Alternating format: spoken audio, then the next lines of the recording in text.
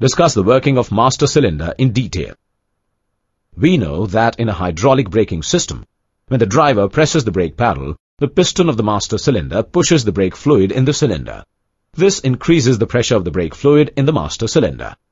This high pressure causes the brake fluid to enter in the wheel cylinder and apply pressure on the piston, thus pushing them outwards. As a result, the pistons force the brake shoe out against the brake drums, thus applying the brakes. Now let's discuss the master cylinder in brief. Master cylinder is the main cylinder involved in the working of the hydraulic brakes. It is also known as the heart of hydraulic braking system. It is responsible for building up the hydraulic pressure to operate the brakes, maintaining a constant volume of fluid in the system, serving as a pump to force the air out of the hydraulic system.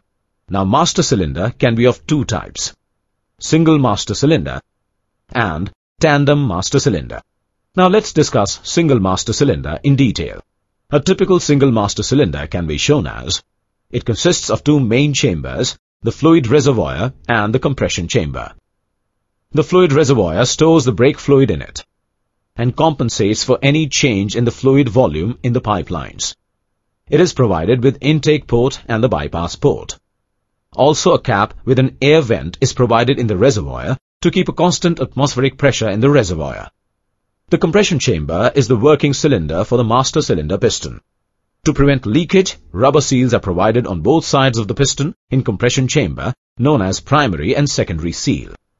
The piston and the primary seal are connected to a fluid check valve with the help of a spring. The fluid check valve covers the outlet of the master cylinder, which is connected to the brake lines. It is provided with a rubber cup inside, which retains the residual pressure in the brake lines even when the brakes are released. Also, the reduced diameter region of the piston is always filled with fluid. A rubber boot covers the push rod end of the master cylinder to prevent it from dirt.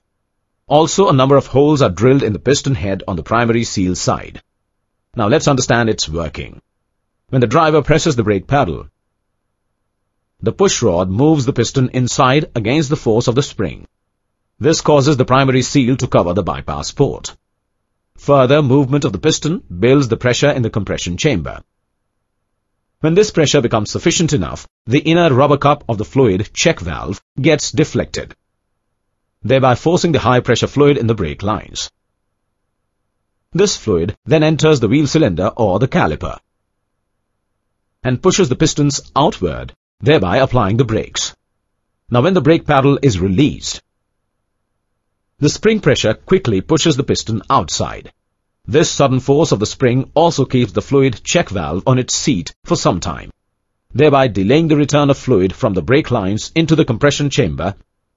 Due to this, the pressure in the compression chamber drops very much to near vacuum, which needs to be destroyed immediately as it can cause air to leak in the system. This problem is solved by the intake port provided in the fluid reservoir.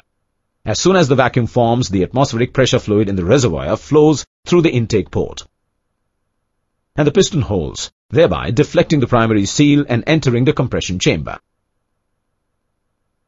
After this, the brake fluid from the brake lines also enter the compression chamber, which increases the amount of fluid in the chamber.